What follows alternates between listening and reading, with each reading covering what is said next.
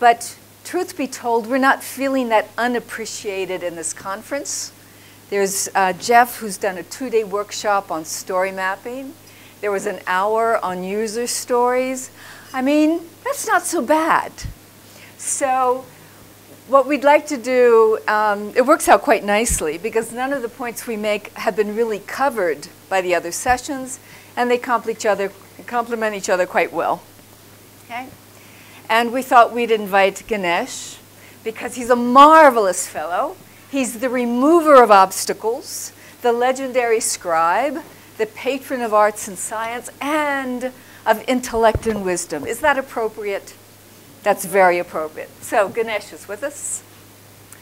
And we're going to tell you a tragic comedy about how Agile really screwed up, but we're working towards a happy ending.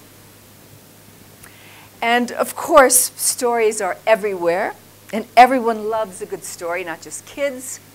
And stories are how we relate our culture. And last night, I will admit, I did not stick around for the evening plenary or the dinner. I was suffering from a case of what Americans call TMI, which is too much information.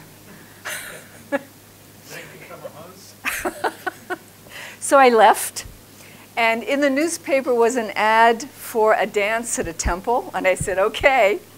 So off I went to a little neighborhood temple. It was lovely. It was outdoors, and all the families came with their little kids, and the kids all sat in front. And the dancers, I couldn't understand the narration, of course, but there was a lot of pantomime.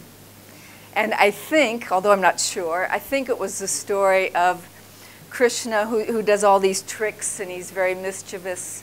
And then, so there was one male dancer and 4 women, and he kept playing jokes on them, and they played jokes on him.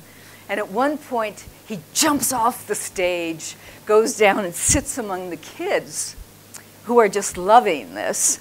So as the women dancers are looking for him, he's hiding among the audience. Okay? And you could watch this scene of the parents and the children. They were all enjoying the storytelling in different ways. And clearly the culture is getting communicated. Okay? So Dave said he'd tell a story because he was a good fellow, and he stayed here and worked. So I said, all right, what did I miss?